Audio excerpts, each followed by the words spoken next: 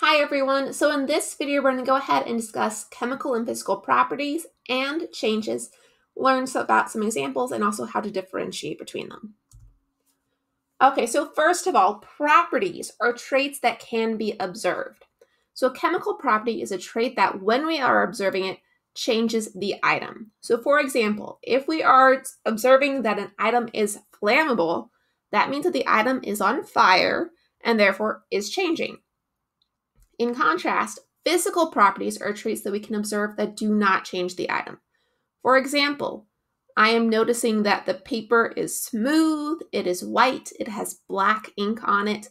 All those things I observed, but they didn't change the paper itself. So chemical properties, when I observe those traits, the item is undergoing a change. Physical properties, the item stays exactly the same.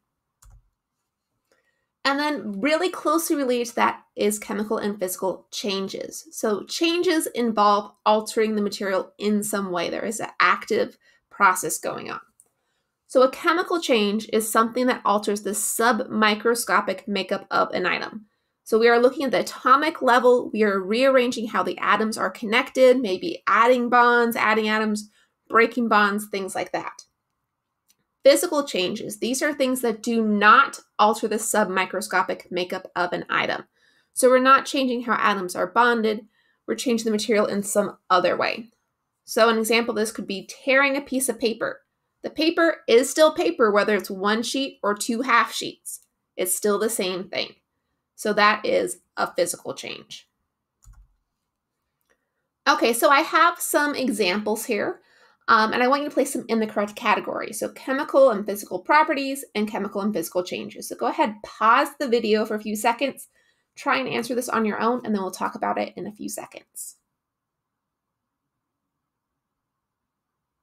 Okay, so hopefully you got the answers correct. So for the chemical property, that is flammability, because as I said, if we're saying that something is flammable, it's able to catch on fire, that means it is undergoing a chemical change. So it's being changed in some way. The physical property, that would be something like the color, okay? So I have a red ball. When I see that I have that ball is red, it's still the same thing. I'm not altering in any way. Chemical changes, the example here is a nail rusting.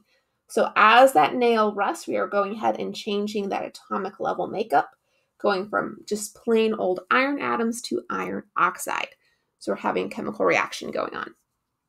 And then physical changes, the example here is tearing a piece of paper. Now, just to go into a little bit of detail with this, one thing that is a common mistake that I see is when it comes to phase changes. So if I'm melting something, evaporating, boiling, all of those are physical changes.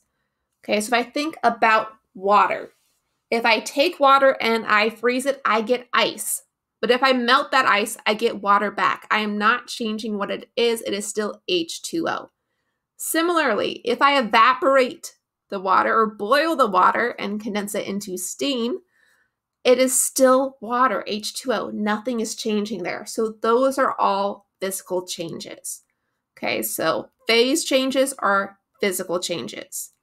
Dissolving is also a physical change.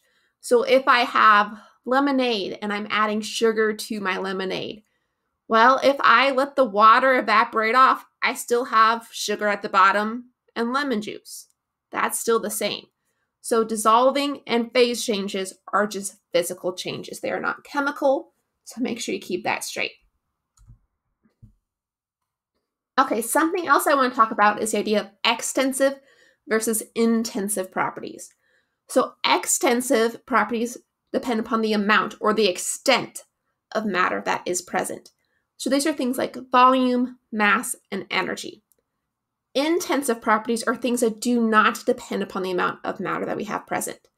So whether or not a material can conduct electricity or heat, its melting or boiling point, and its density are some examples of intensive properties. If I have a lot or a little bit of it, all those things stay the same. It's intensive, it is what is in the material all the time. Extensive depend upon the amount that we have.